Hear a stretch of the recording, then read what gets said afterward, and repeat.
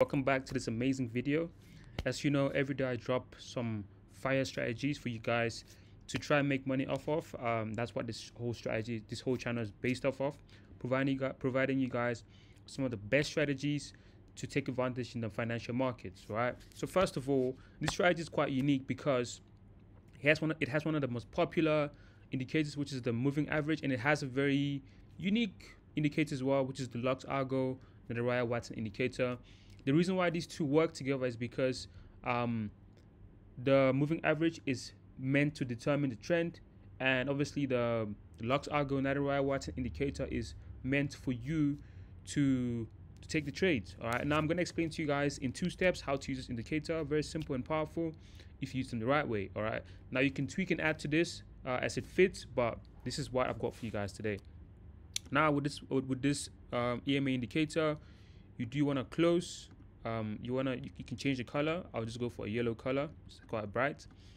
Cool. So 15 minutes time frame, that's fine. So golden rule: for you to take a buy trade, the moving average needs to be below the price, and for you to take a sell trade, the moving average needs to be above the price. Cool. So once you have that configured, you want to make sure that your Nadaraya Watson indicator breaks out of the band. Right, when it breaks out of the band, you can see right here, that is a buy trade. That is a buy trade, especially when it has wicks. That is a buy trade. When I take a buy, and you can see the price eventually goes below, the moving average eventually goes above price. That means you are now looking for sell trades. You can see that price came and gave us a nice selling signal. It broke out the band. It even gave us a signal. That's a nice sell trade. I'm gonna take that. You're gonna target your take that. You want to target the most previous low. As you can see, there we go. There we go. Nice and easy. Yeah, cool. So, and you can see another sell trade. Price breaks out of the band. Oh my goodness, this is just an amazing strategy, man. It's just an amazing strategy.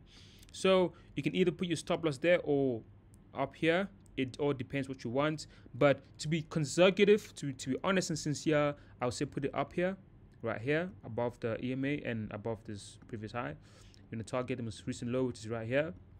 And I always say target the most recent low because price might turn around.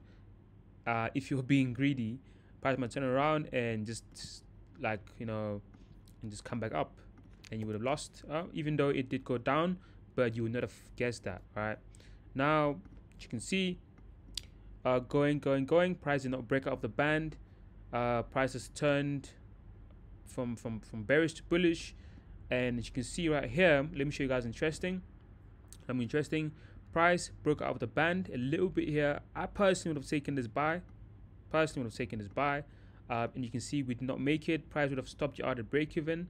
Now, I have a golden rule I normally use whenever price gets to 1-to-1, I automatically put my stop loss at break even right here, so that if price comes back, you don't lose any money.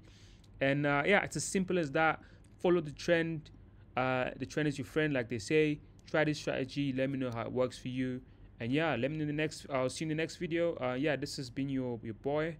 Yeah, man. See you in the next video.